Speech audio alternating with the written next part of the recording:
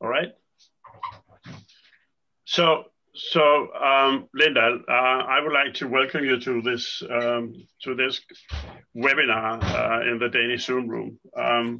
I'm grateful for your showing up for various reasons. First of all, of course, because you volunteered to do it, and secondly, because you had the flexibility to stand in and for Judith and Christine, who both of them were occupied by other matters, and I'm very thankful for that. For those who haven't met you, most of the persons that are here met your husbands back in November, and we had a delightful webinar together with him. And for those who haven't heard about Linda, Linda is married to Bill and working as a psychologist for 37 years, as I looked up on your website, and have been working with the principal for more than 15 years. I think that's probably correct, isn't it? Yeah. Okay, and I personally met you the first time in November 14 in Salt Spring Island, where you were on the stage together with Bill and Elsie and Chip.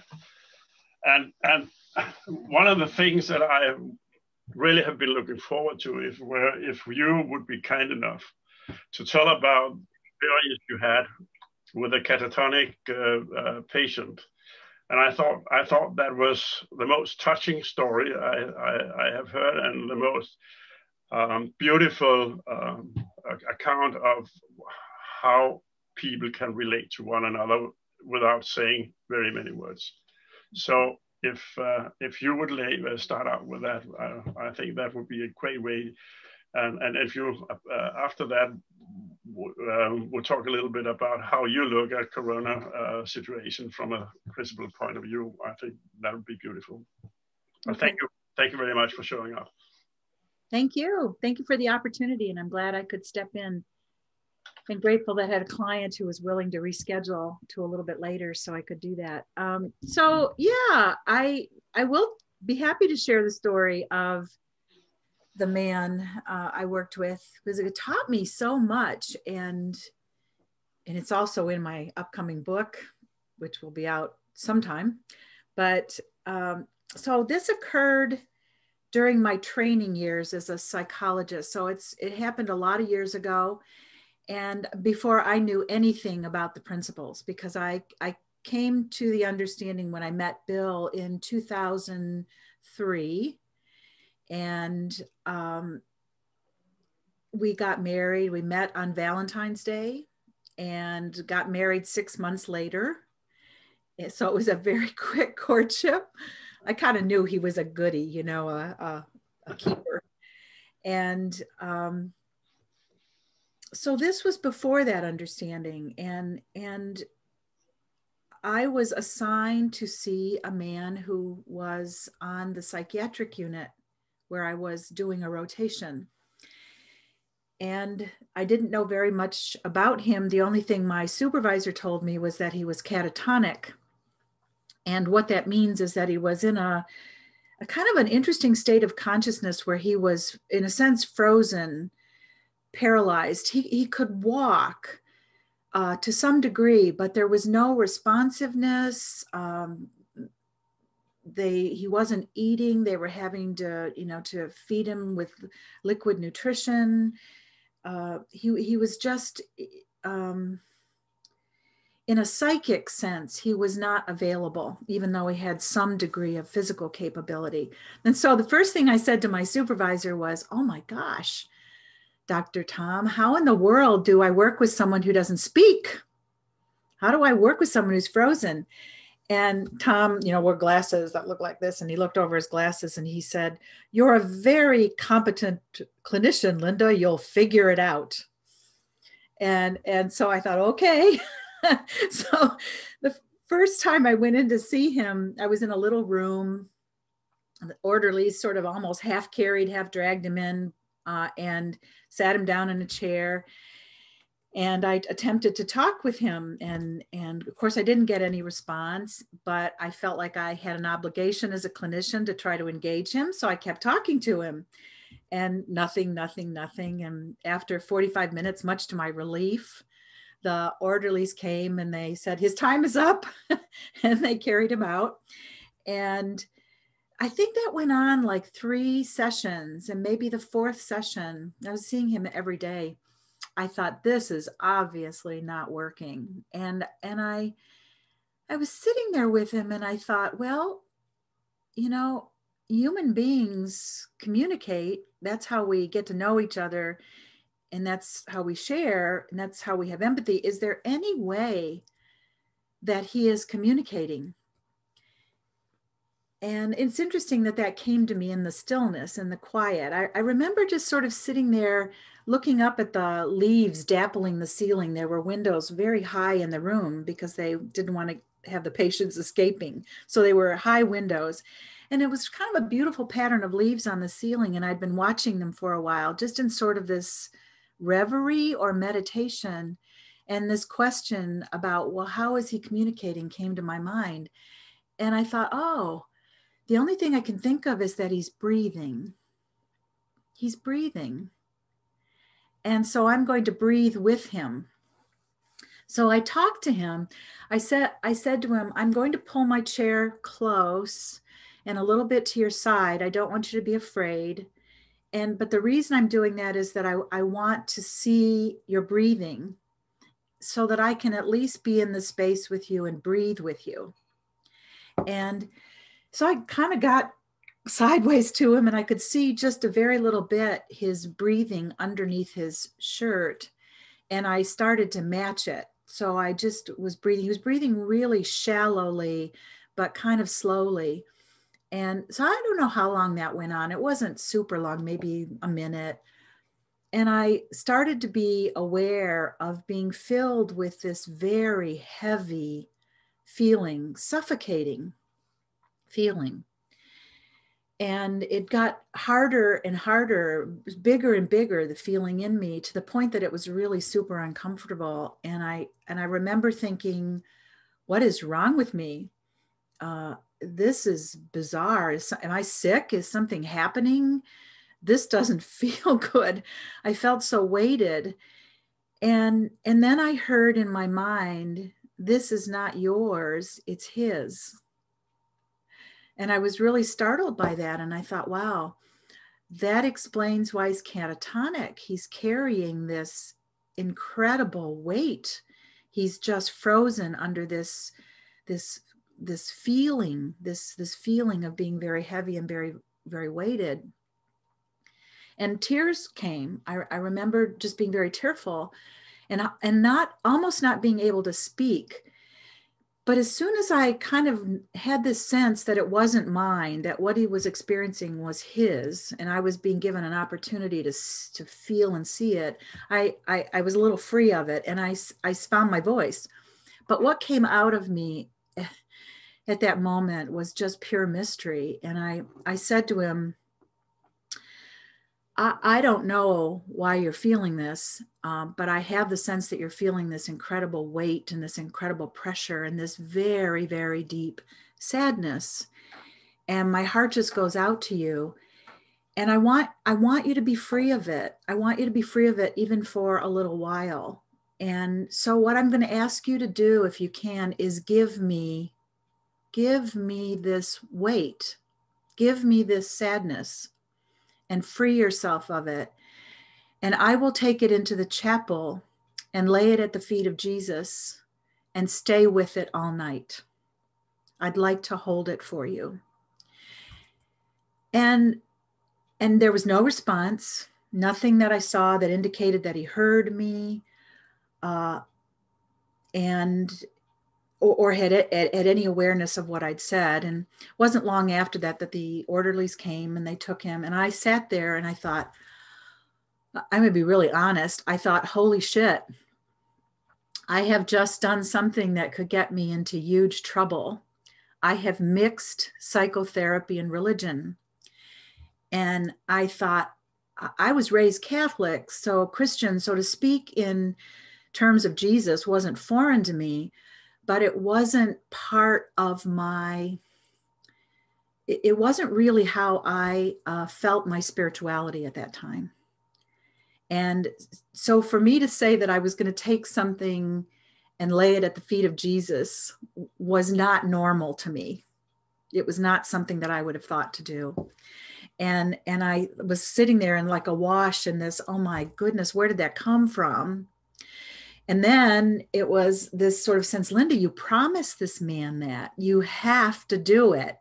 And then I had a lot of thought about, oh my goodness, I'm going to spend the whole night in the chapel. Like, I don't think so. I have a little girl and a 3-year-old daughter, and I have a husband. I've got to get home and feed them. And so, but I thought, no, I promised. And so I called my husband and I said, Jim, I was married to my first husband at the time, who subsequently died. And I said, I did this thing. And I told him what it was. And I got to stay here tonight in the chapel. Can you manage Laura and take care of things? And he said, sure. And he had formerly been a Roman Catholic priest. So the notion of taking something to a chapel to lay at the feet of Jesus was not foreign to him. And he was very willing to support it and understood it. And he said, no, don't worry. So just take care of yourself, Linda. I worry that you're going to be up all night and do what you need to do, but just be careful. And so I finished my work that day, and then I went to the chapel and I stayed there all night and I just prayed. And I was just the sort of in these moments where one minute I'd be really present and I'd be talking to Jesus and I would say, this man is really hurting. Please relieve him of this hurt or help me know how to do that. And then my mind would wander and then I would come back to it. But I was there all night. And in the morning, I took a break, drove home, got a shower, got a little breakfast, and then came back to work. And I went on to the psychiatric unit in the morning, and I walked into the nursing station, and the nurses said to me, you're here to see so-and-so? And I said, yes. And one of the nurses, the charge nurse, the head nurse, looked at me and she said, what did you do to him? And I got terrified. And I thought, oh my God, he's committed suicide. And I said, did he hurt himself? And she said, good God, no. She said, after he left you, they took him back to his room and they went to put him into bed, and he sat up and he started to speak. And he said, I'm really hungry. I need some food. And then they took him his medication a little bit later. And he said, I don't need the medication. I'm going to sleep peacefully tonight. And he did. He slept through the night. And then he woke up in the morning and went into the day room, the kind of gathering community room on the unit. And they said, he's sitting talking to the other people on the unit. He's waiting for you. And so the nurse said, what did you do to him? And I just said, I don't know. I was not about to confess what I had done. So I went in and I got him and took him into the counseling room. And the first thing he said to me was, did you do it? And I said, yeah, I did. I took your concerns and I laid them at the feet of Jesus and I prayed over them all night. And he said, I knew you would. I knew you would. I knew you made a promise that you would keep. And then he started to cry and he said, no one has ever cared for me so deeply before.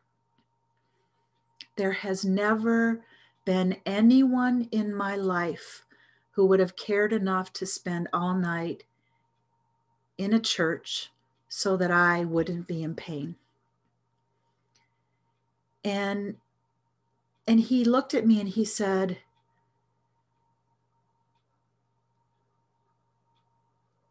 I have been in psychiatric facilities so many times, and I've tried so many times to end my life. And one of the things that happens every time I come into these psychiatric places is that they want to take me into the past, and they want me to go over all of the traumatic things that I experienced growing up. And I'm not going to tell you today the nature of the story just to protect him. And I don't want to make something up, but let me just say that it was one of the worst stories, if not at that point, the worst story I have ever heard from another human being about what human beings can do to each other, especially to children. And he looked at me and he said, I know you want to help me. And I said, well, how can I help? What can I do? And he said, there are three things you can do, Doctor. No, I did. There are three things you can do, Linda. I wasn't a doctor then. And he said, so I want you to, what I want is a set of teeth. He had no teeth. I want you to help me learn me to read. And I want you to help me read the Holy Book. And I looked at him and I said, I can do all those things. And so I got a dentist in the local community to come and work with him to fit him with a set of teeth. I got him hooked up with a literacy tutor, and a church donated a beautiful Bible for him. And I talked with him for a little while. I don't even remember what we talked about, I don't remember it being that profound, or that long, because I just didn't keep people in psychiatric facilities that long at that point. And so he left and I went on. And about 6 months later, I was doing a rotation through a far county mental health center, so a rural outpatient center. And I went into the waiting room to get my next client. And I heard this voice say, Linda, Linda. And I turned around and initially I did not recognize him. And there was an African-American man sitting next to him who had a collar on. That's what I remember, the African-American man and this sort of slight man that I didn't recognize. And he said, remember me? I'm the man you prayed for all night in the church. And I looked at him and I said, oh yeah, I do remember you. He said, do you have a minute? And I said, yes. And so I took him back and the man who was with him into my office. It turned out the man was his literacy tutor, and he was a minister. He had been assigned to a literacy tutor who was a minister. And so the minister had helped him learn to read the Holy Book. And they were having regular conversations about the Holy Book, especially the Psalms and especially the New Testament. And so the man I had been with, I had prayed over, said to me, can I show you something? Can I read you my favorite Psalm? And he opened the Holy Book to the Psalm, I don't remember the number, but the one about the Lord is my shepherd, I shall not want. And he read the whole Psalm to me, tears pouring out of his eyes. And he looked at me at the end of it and he said, I am whole. I am whole. I am okay. I'm going to be good. My life has meaning. And then he smiled at me with this big, beautiful smile and showed off his teeth. And he said, do you like my teeth? I said, I love your teeth. They just light up your face in that beautiful smile. And that was it. I never saw him again.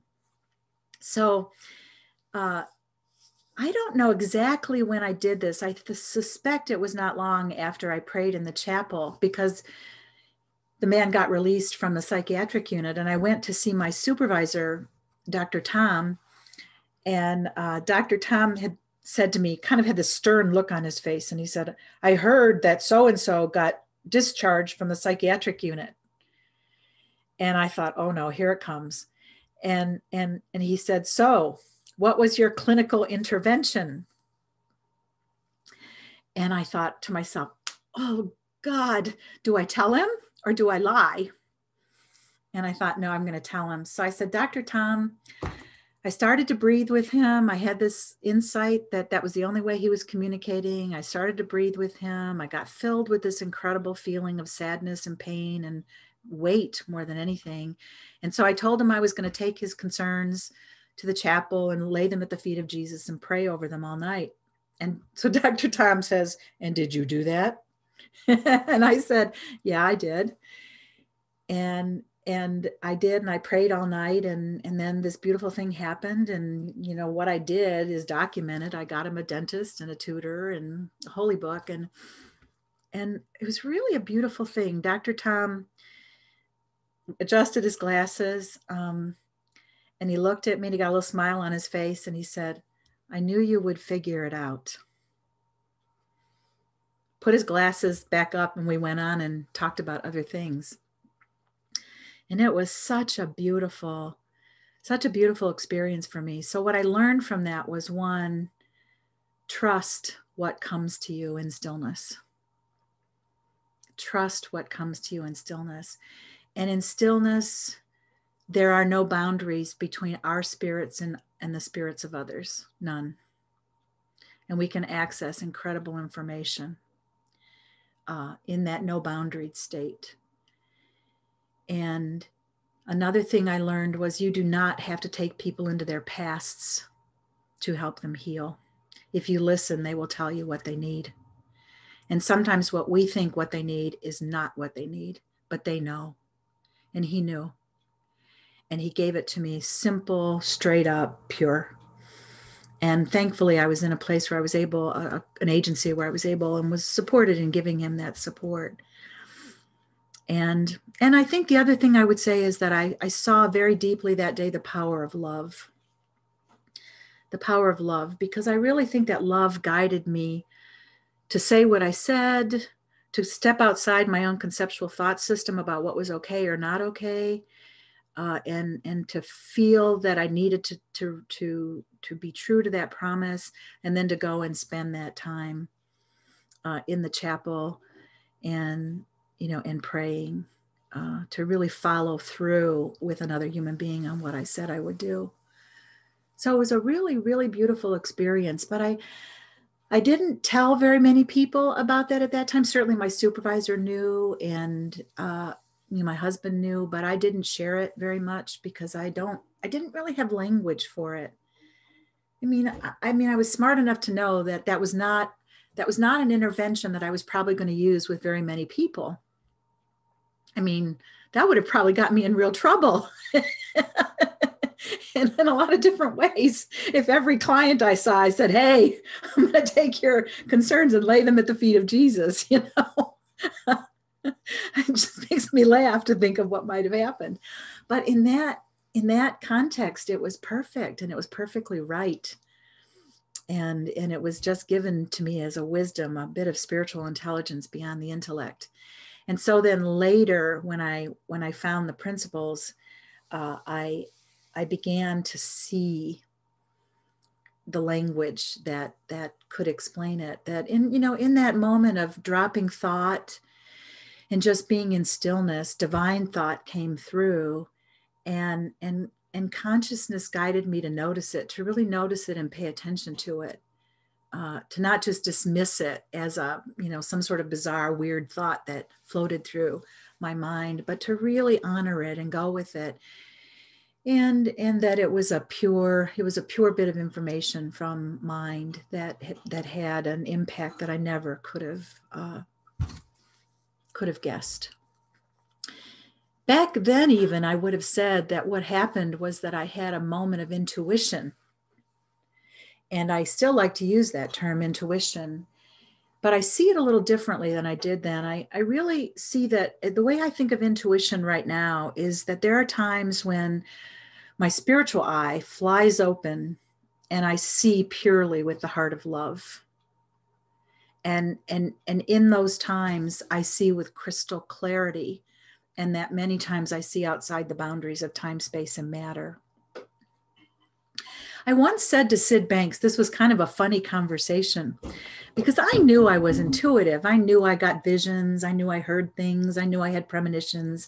I knew I had dreams that told me what was coming and what to do. And I didn't make a big deal out of them. I was more curious than anything. But I was curious when I met Sid, and surely he's a spiritual teacher, and he would know how to explain these things that I experienced. So the first time I met him, we were having lunch in a restaurant and Bill went to the bathroom. And Bill and I were just married. So we'd only known each other like 7 or 8 months at that point. And I didn't really share very much, even with Bill, about some of the intuitive things that happened for me. And I thought, okay, Bill's out of the picture. I can ask Sid this question. So I said to Sid, all my life I've had premonitions, and sometimes they've saved my life or spared me from injury. Sometimes they've been information about other people. More often than not, they're things that help me know how to work with people therapeutically. What am I to make of those? What do the 3 principles say about those things? And Sid kind of straightened up a little bit across from me in the booth at the fish restaurant. And he said, kind of looked away, and he looked at me, and he looked at me really closely, and he said, "Oh, dearie, I don't know." And I thought, in my head, I'm thinking, what kind of answer is that from a spiritual teacher? You know, he lost a little bit of cred in that moment, I got to tell you. And I looked at him and I thought, you don't know? Well, then Judy Banks, his wife, his second wife, was sitting next to him. Judy's just got this lively, sparkly eyes, and she had got this little smile, and she elbows Sid kind of, hard in the ribs, and she says, "Sid, you do too know." And Sid looked at her and he smiled and he said, "Okay, Judy, what do I know?" And so Judy said, "You know, Sid, that anybody can see outside the boundaries of time, space, and matter. It's not special." And my eyes get tearful as I think about that. And Sid turned and he looked at me and he said, "That's right. Anybody can see outside the boundaries of time, space, and matter, Linda. It's not special." And then we went on. That was it. But I heard something really deep that day. I mean, because my ego had gotten a little bit into thinking that intuition and some of the things I experienced were kind of special. And there was a lot of psychology to sort of reinforce that. On the Myers-Briggs type indicator, I'm an INFJ. It's called the double I, the double introvert, the double person who listens really deeply to what's inside. And that is the rarest of the personality types of the 16. It's the rarest. It's by research, the least often found. And so I had kind of been, into this mode of thinking, oh, I have something on other people. But when Sid said that, I thought, no, he's right. He's right. This ability to access information from within the oneness, the oneness that unites us and connects us beyond the boundaries that we see in form, that's universally available. Now, I may court it more, and I may have had experiences that set me up for paying attention to it a little more, but it's available to all of us. And I think that's very powerful. And that's why I'm talking a lot these days about intuition, because in these times of such chaos and such uncertainty and such collapse of so many social understandings and economic and public health and social structures, I think a lot of people are looking for something to hold on to and looking for answers, and that we do them a huge favor when we teach them to go inside and see through the eyes of love. And that's the only thing intuition is about. So I can connect that to talking about the lockdown thing. But before I do, I'm just going to stop and ask if there are any questions about that story or comments about that story. Feel free to ask anything. Yeah, and I think we're so many, so please just unmute yourself if you have a question, because it's impossible for Linda to see all of you. Linda? Yes. As we met in Salt Spring Island, you told this story, and I have told about it so many times, and I get tears in my eyes every time. I love it. And you're so beautiful when you talk about it. Thank you. Thank you. I think that was the first time I had ever told that story publicly. And I don't know why. I guess I just never thought of it as I don't know, as anything particularly pertinent to anyone but me going through clinical training. But through the years, as I had opportunities to teach a lot of counseling and psychology students, I began, and again, when I found the principles and got a better language for it, I began to see that it was really relevant beyond me.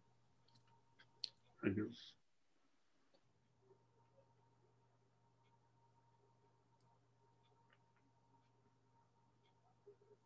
Thank you, Linda. It was a very, very beautiful story. At one time, I was working as a coach, kind of helping people to reconnect to the workforce, whatever. And there was this guy. He didn't come out. He only at night, and he was so afraid. People had been, he'd run away from some gangs and stuff. So, but I had to talk to him once a week, and and it started with him sitting like this, like being afraid, and then we started connecting. At one point, he said, "Oh, I'd love to. I can't go out, and I don't have any clothes. I don't have any shoes, and I'd love to train, but I can't do that. People might see me." So a day or two after, I was down at the shop, and I spotted a pair of shoes. And something in me said, buy them. And I couldn't get the money I had to pay for it myself. So I bought these shoes and went back and said, look what I got for you. I called him and what size do you use? And that he changed his life. He put on these shoes and he started going to training. And I heard recently he's actually living a normal life now. But I didn't know at that time what was going on. Why do I do this crazy thing? I couldn't explain it to anyone. Yeah. My boss certainly wouldn't allow it. But it just came through. Like, no discussion, buy them. So that was what it reminded me of. I think everyone, you have these experiences that you don't know why, but it seems to work. It seems to work very well. Yeah. So thank you. Thank you, Chris. What a beautiful story. Yeah. What a beautiful story.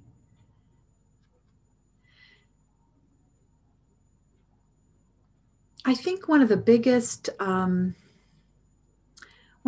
changes that occurred for me when I found the principles, as a therapist, I'd been doing therapy at that point for 83 to 93, 2003, 25 years, 24 years maybe. And so when people would come in to see me as a psychologist, one of the first things I wanted to do was listen really deeply to their stories. I sometimes when people call me for appointments or they're on my schedule for appointments, it's not uncommon that people will start the call saying, well, I know I'm not supposed to tell my story. I know that in the Three Principles community, we're not about stories. And so I won't tell you my story, but they're clearly like letting me know I want to tell you my story. And I say to them, no, tell me the story. I want to hear the story. I want to hear what you are and who you are and what your life has been like and what your concerns are. And I just love connecting with people and their stories. But so the Three Principles didn't change that for me. I just really made it clear to people that I wanted to listen very deeply to their stories. But what it did change was that as I was listening to how is love coming through this story? Where is love coming through this story? Where is beauty coming through this story? Where is truth coming through this story? And so then when I responded to people, I would say to them, okay, so first of all, let me make sure that I've got your story as accurately as possible. This is what is important to you about it. And then I would tell them, I heard this, I heard this, I heard this feeling. I did all this, all the counseling skills, using all the counseling skills I'd been trained in. And after I was sure that they felt heard, when they got to the point where they said, yeah, you've got it, you understand, you get it. Then I would say, but I got to tell you, I heard something else in your story. You told me about how much love is inside of you. You told me about how much wisdom you have about what you need. You told me about ways in which you have stood for the truth. You have stood in the truth and you have stood for the truth. And this is where I heard it. And then I would give it back. And inevitably, 9 out of 10 times when I was finished, the person would be sitting in the chair and it would be like the life force started to flow more cleanly through them because they'd be sitting up and their shoulders would be back and they'd be holding their head a little higher and they'd be looking at me straight and they would say, I told you that? And I said, yeah, and here's where. And there would be this sudden consciousness of something that they just hadn't recognized before. It was there. It was there. But they were unconscious to it. And it brought about this sort of shift in what they saw about themselves and what they saw about their own stories. And then rarely after that did we have to talk very much about the story, maybe here and there and a little bit, but not because I wouldn't go there, but because they left it behind. And they were much more interested in what could come, about what they could see, about how love, truth, and beauty was manifesting in their life and how they could experience more of that. So that was really beautiful. It's like Chris, your story about the shoes reminded me of that clients do that all the time, that in the quiet, in the stillness, in the place of love, in the place where they feel held, that they start getting information about their own stories to tell me that then helps me find the launching place for talking with them about the principles. I had a conversation with Sid once. He called our house frequently. He called, not so much to speak to me, be clear about that. He called to speak to Bill because Bill was one of his primary teachers. And he was very interested in helping Bill along in his journey because Bill was a psychiatrist and he very much wanted to impact the field of psychiatry. Not that Sid didn't care about me. And he would often say when he called, put me on speakerphone, and then we would listen to Sid. We'd lay on the bed on Sunday and Sid would call and spend a couple hours just teaching us. But there were a couple times when he called and I just had these little conversations with him. And this one, I said, Sid, I want, this was probably 2 years into knowing Bill. I said, I want to reopen my psychotherapy practice. I had closed it. And I want to go back and share what I've learned about the 3 principles, but I don't know that I see enough. And Sid got really quiet and I could kind of hear that he was a little tearful. And he said, oh, Linda, what people need is so little. What people need is so little. And they will tell you what they need. If you listen deeply enough, they will reveal the key. They will reveal the keyhole. And all you have to do is take the principles and insert the key in the lock and turn it just ever so little. And it will be unlocked for them. And I came to trust that. Then he added, just share from your heart. Because what you share from your heart cannot fail to go directly into the heart of the other person. And what I understand about that now is that in a way he was saying, this is not about you, Linda. Trust the understanding. It's the understanding that has the power. And if you share it to the best of your ability, from your heart, what you've seen, its power is not deniable. And sometimes we don't even know how deeply it impacts people.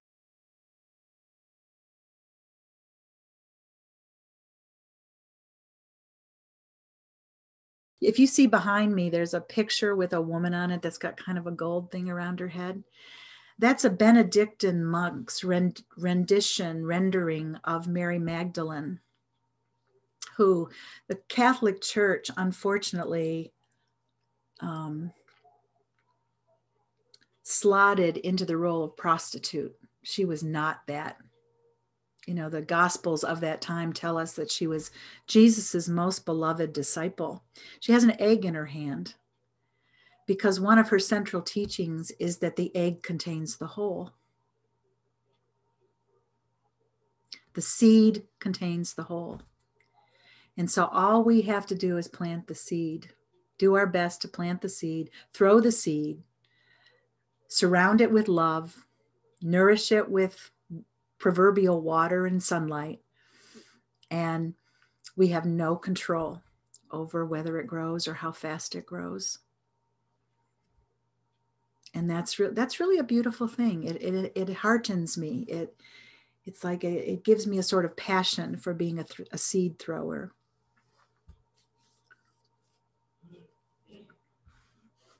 With no investment in the outcome.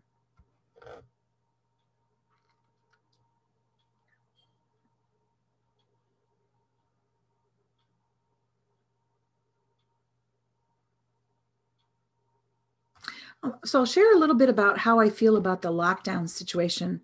And then I'll try to just do that short and then sort of stop for questions and conversation for those who want to stay with it. First of all, I don't like the term lockdown.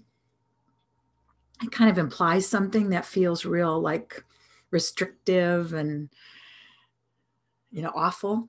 I much prefer the term shelter in place. And that's the way I think about this, that I've been sheltering in place for, good God, almost a year. I've barely got out of my house here in over a year, almost a year.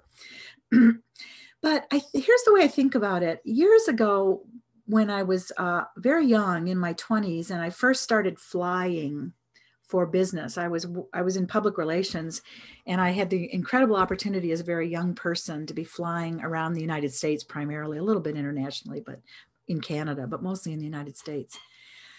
And I remember that when the bird would lift off and we got into the sky, I would have this feeling of incredible freedom because I was very busy. I had a very demanding job, had a very demanding social life. You know, I was kind of always been a scholar. And so I was doing all kinds of things that are related to scholarship and writing. But when I got into the sky, I would think, oh, no one can call me. No one can reach me. I don't have to do anything. I'm belted into this seat. All I have to do is sit here and look out the window and enjoy the sky and the clouds and a great gin and tonic. If it wasn't too early in the morning, I did have my rules, you know, though the gin and tonics had to come after noon.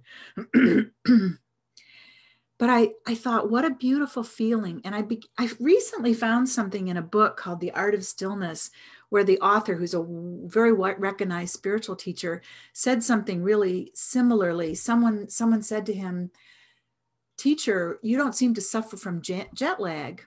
And he said, "No, because when I'm in the sky, no one can reach me. No one can ask me to speak. No one can demand anything of me. So I go on retreat. And I watch the clouds. And I watch what is both still and unmoving and what is unceasingly moving. And so when I get to my destination, I've had a retreat. I feel great. And that's kind of the way I see sheltering in place, that it's an opportunity for all of us to more deeply appreciate silence and stillness. You know, there in the book, Encounters with an Enlightened Man by Linda Quiring, and some of you may have heard me say this before, but I was reading it. So early in the shelter in place order here, I thought to myself, I have more quiet time than I usually am accustomed to, because my business fell off for a little while and then it really picked up.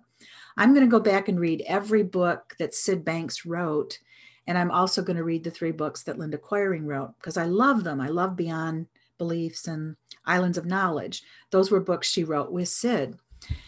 And then a little while later, toward the end of that, I was reading her book, Encounters with an Enlightened Man, where she talks about her experience of Sid. And Linda and Sid had a falling out, apparently. I don't know a lot about it, but it was primarily because Linda felt Sid got more psychological in his teaching than spiritual. And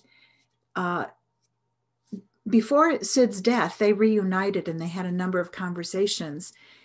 And Sid said to her one time, "Tell me, Linda, why you were so upset about the later books that I wrote." And Linda said, "Because it just seemed so psychological. It seemed like the deep spiritual truths you were speaking about, you didn't speak to them quite as clearly or quite as purely." And as Linda reports it, twice, Sid got very tearful and he looked at her and he said, "Linda, I couldn't help them hear and see the silence. The best I could do was give them a metaphor, but they still don't hear and see the silence." And he got tearful twice about that. So silence, stillness, what was he talking about? What was he talking about? Well, I think it's that place we go to, kind of an aliveness inside, the more pure consciousness, the more pure access to mind, the more pure access to divine thought, where there's just this peaceful aliveness. And in that peaceful aliveness, newness comes forth. And we can see things from new perspectives. I read about a man who, I was trying to get the source for this book and I couldn't before this call. So if I get it, I'll post it to someone so someone can share it. As maybe it's not that important, but this man was speaking to someone about how he was feeling really bored in life. And they got to talking about his bike ride. I guess he took a bike ride every day of like 30 minutes through the streets of New York. And this man's friend said to him, "Are you kidding? How could you ever be bored taking a 30-minute bike trip through the streets of New York? There's so much to see. And it's never the same." And the man who was hearing this just really heard it. It just intrigued him.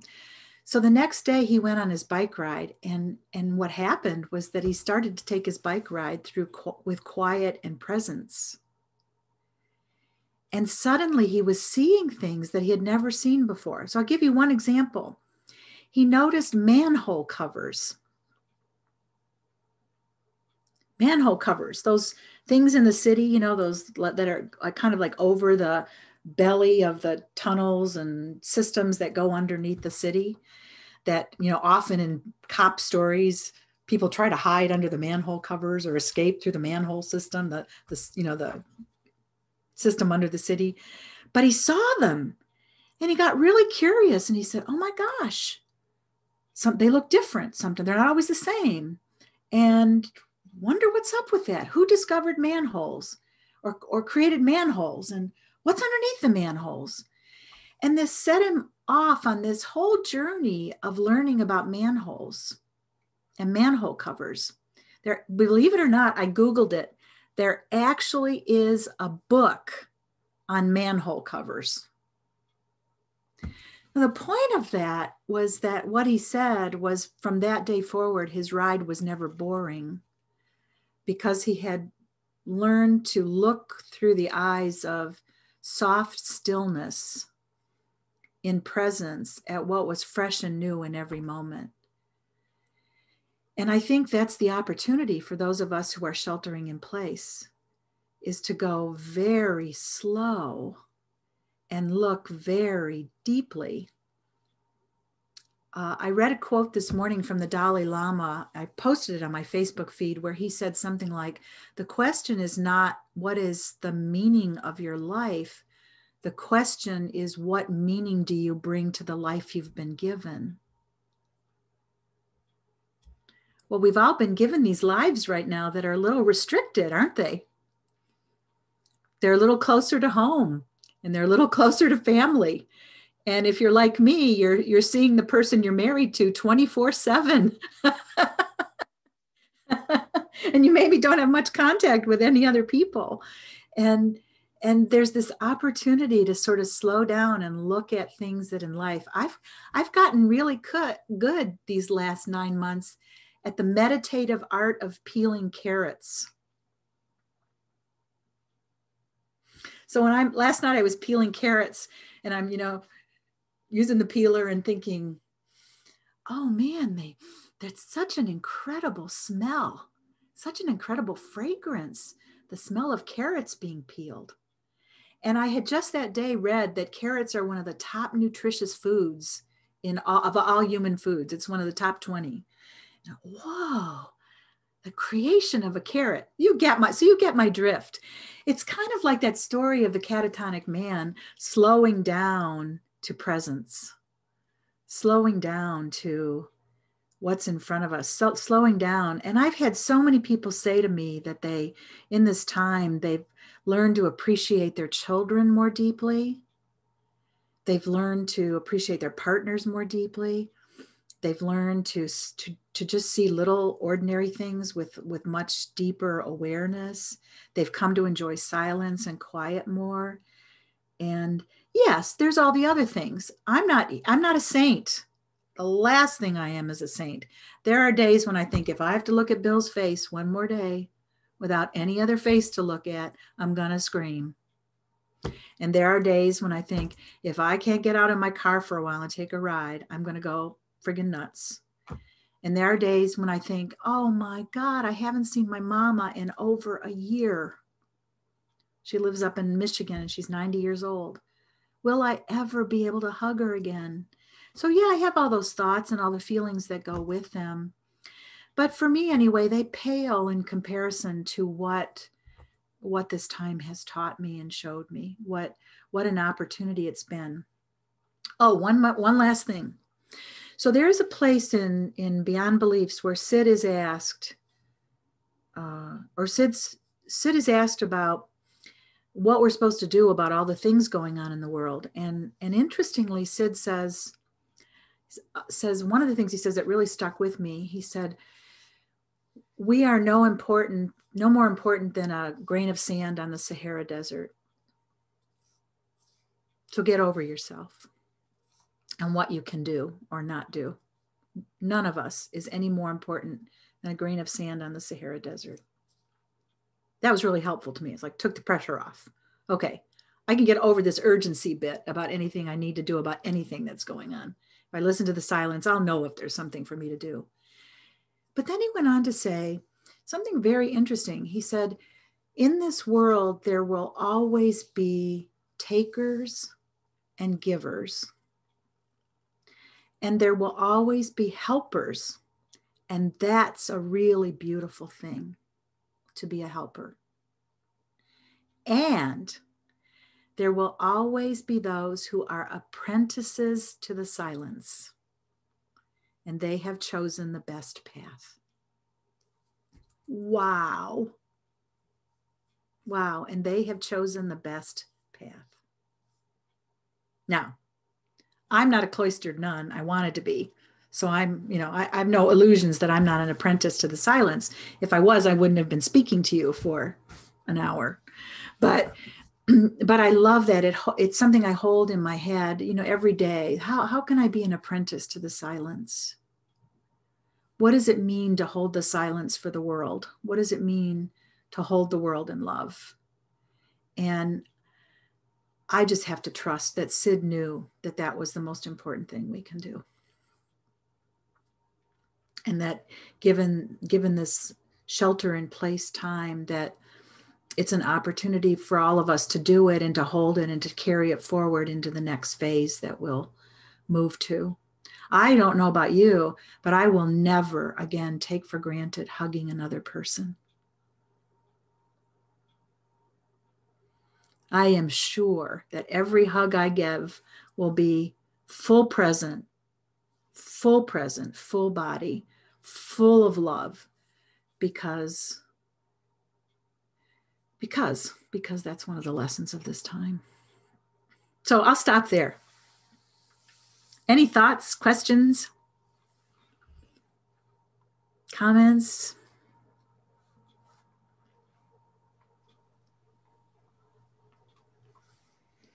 I have a comment. Can you hear me? Yeah, I can. I'm looking for you too. Yeah.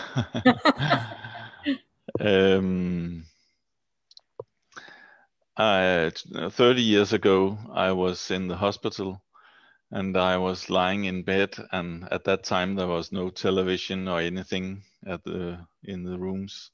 Wow. And we were 4 men who was lying there in that room, and there was nothing to do, so I was just lying there, and all of a sudden I fell into a really, really lovely space. It was really beautiful, and it's many years ago, so I don't remember how long I was there, but some of my friends came to visit me, and they brought some magazines. And when they left, I caught myself thinking, what of these magazines that I don't like to read am I going to read? Kind of what we are doing with all these gadgets and things today. But it was about the stillness that you were talking about. And also I have a little story. I had a girlfriend many years ago, and when we were together, many times she fell into things that she had suppressed, so she couldn't remember. But she got all those pictures, and she was lying stiff and couldn't talk and anything. And at that time it came to me that we could communicate by pressing the hand. So 1 pressure was yes, and 2 was no. Yeah. So that way we went through all what she was experiencing, and I helped her a lot that time. Wow. Yeah. It's a powerful communication. Yeah. Yeah. Wow. Yeah. That was it. Beautiful.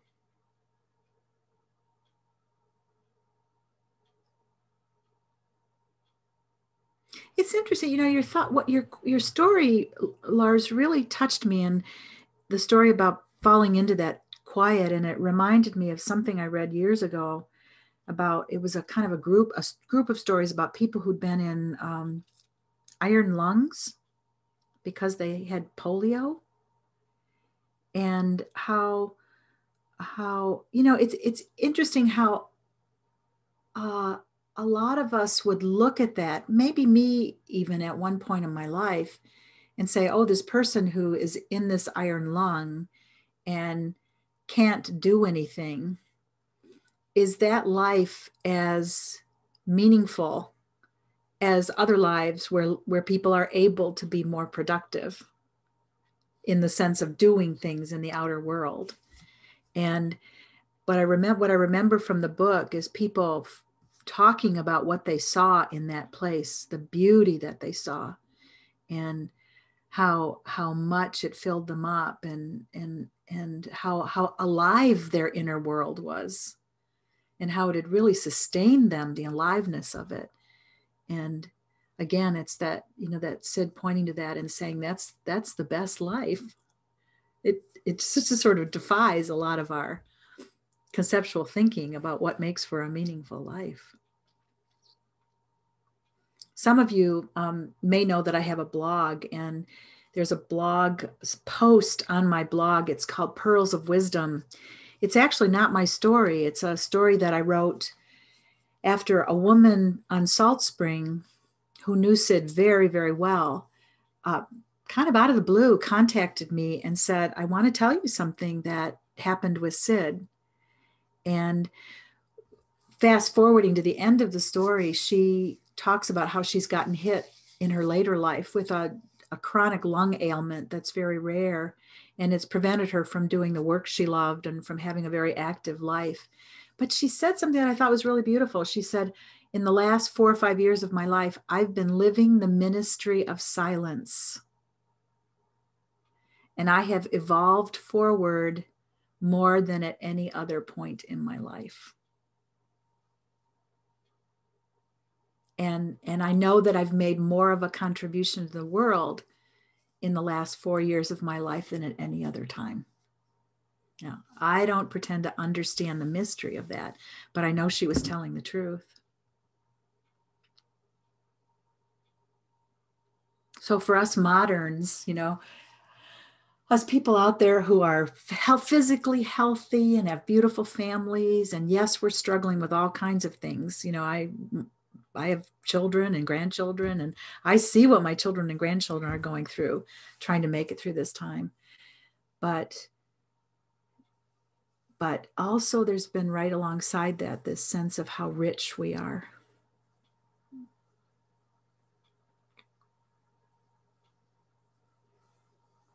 And how much richness there is.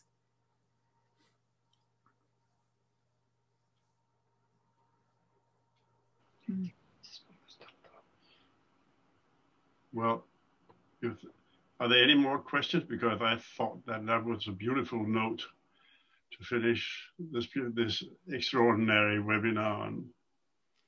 And I don't think I exaggerate when I say this has been one of the most moving webinars we've ever had in the Danish community. So it has been a pure pleasure listening to you. That's very fantastic. Thank you very much. Thank you. And I don't think something beautiful can happen unless it's a shared presence.